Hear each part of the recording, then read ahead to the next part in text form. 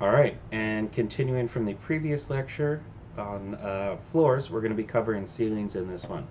So again, ceilings, just like the floors, are going to be right here in the nav menu. We're going to click on that. Now we have a couple generic um, ceilings to go off of here. Um, Currently there's just the ACT or the tile system. And so you guys will have to go in here, edit this. You will have to change this from a default to another joist. Um,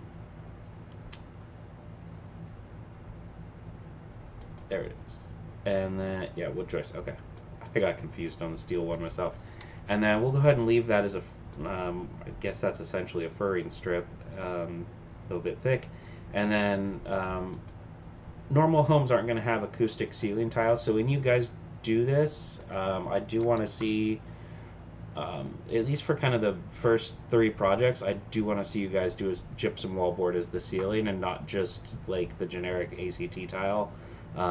That's more for office, and that's not what we're going to be working with. So, oh, I probably should have duplicated this too.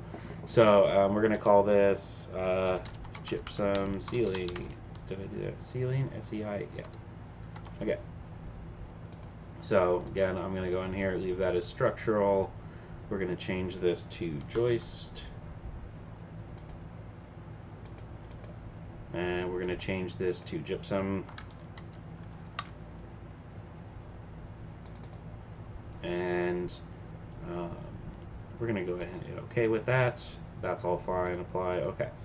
All right. So when we're placing the ceiling, we're obviously going to be doing it in a slightly different location than the floors. And so that makes it a little bit harder to see. So here in this 3D view, I'm going to actually take this just so we can see what's going on. I'm going to drag this down.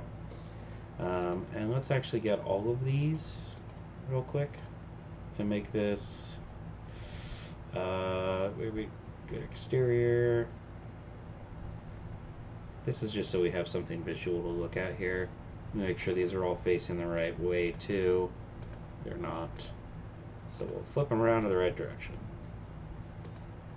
You can hit spacebar in addition to also just doing the little clicks on the arrows there. So we have this space right here. Let's change this to nope. God, that's really hard to see. There we go. Let's do that. It's not going to be great. Don't use this regularly, but it'll work for this. So, in order to place the ceiling, again, I'm going to go to the same menu here for ceiling, and then I'm going to go to level 1. Now, ceilings assign themselves to the floor that they're assigned to, just like floors. So if you build a floor on level 1, it's going to default itself to the base of level 1. When you build a ceiling, it's going to have a height offset right here, height offset from level, and the default's going to be 8 foot. You can change this at any time. And Revit does have this nice feature for automatic ceiling. So if I go into my level 1 over here, and oh, it's not going to let me right now. Let's put this back up to 0. I'm thinking it can't find that space right there. Okay, so ceiling, automatic ceiling, and you see that there's this little tiny orangish strip, salmon color even, that goes around there. So the nice thing about Revit is it does an automatic ceiling for you. So if I click in here, it's going to draw it, but you don't see that it draws it because I had to make that solid. But you are going to get this notification. Some of you have already kind of talked with these about, but keep an eye down here, watch for any pop-ups, because this is going to tell you stuff that's going on in your model. And in this case, it says none of the created elements are visible in the floor plan. Why is that? Well, I'm doing a floor plan view of level 1 right now, but it's a floor plan view, so it's not going to show the ceiling. And if we go to the ceiling plan view, you can't really see anything there because it's a texture that's on that space. So when you are placing floors, when you assign them to that level, you are often going to, or you're always basically going to get this pop up. Just be aware that this has popped up and keep an eye out for any other ones that pop up while you're working, because this will tell you things that are going on in your model and help you figure out what's going on. Okay? You will run into issues with these at some point during the semester, I guarantee it. So, that first one's placed. Let me go back into the ceiling menu. We'll go to level 2, and same thing, I can place it right in here. I get the same pop-up alert warning thing. Just saying now it's not visible in floor plan level 2. And again, for the same reasons it wasn't visible in 1. What happens typically if you don't see that message is you sit there and you go click, click, click, click, and you see now I've got 5 of these warnings, and then you come over and you flag me down and you tell me, hey, my ceiling didn't work, and so then I come in here and I pull this wall down and I go, well, you've got a ceiling right here, and I delete it, and you've got a ceiling right there, so I hit delete. Ceiling right there, I hit delete. Ceiling right there, I hit delete. Ceiling right there, because you can see through it, it's the last one, so when I delete it, it completely goes away. So I'll hit undo one time. So that gets me through that stack of invisible ceilings. All right? So you can see now that this is what we're looking for, right? We have joists up above, we have a ceiling below, and then there's this little space in between. And for this, for the first project and the milestone, you are going to need to deal with that space in between. So we will cover that in the milestone video, but just be aware that that is a thing that you will need to be looking for.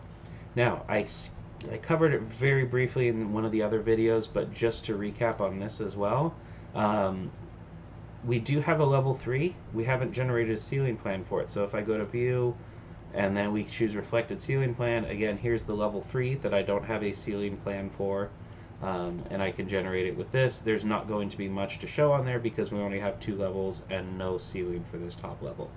So, again, just remember these are using the same system that you are using in the floors and walls, just slightly modified, so it's more similar to the floors themselves than it is the walls. But you do have to keep in mind that kind of all this just works really similar. You even have the ability to adjust that height offset. So again, by default, you get that height offset at 8 foot. Well, what if I want 9 foot? Easy enough change. And that ends up with a slightly smaller gap. Actually, that might be, yeah, super tiny gap. Or I think that's exact because this is 10 3/4 with a ½ inch. Yeah, so actually I think there's a 1/4 inch overlap. Yeah, you can see a tiny 1/4 inch overlap right there. I wouldn't necessarily do that for every ceiling, but it is going to be something that you will be working with as well throughout this class. So just be prepared for that. So that's going to cover the video that we have on the ceilings. Again, they're very similar to walls, or sorry, to floors. So if I was to, again, just to show that they use the same system, if I was to draw a hole in it and apply that, you can see that the ceiling now has a hole in it. So keep in mind that that is also an option, and again, we'll be kind of covering some stuff that is close to that or adjacent to that entirely. So that covers ceilings, and we will come back and do a quick one on roofs real quick here using this same model.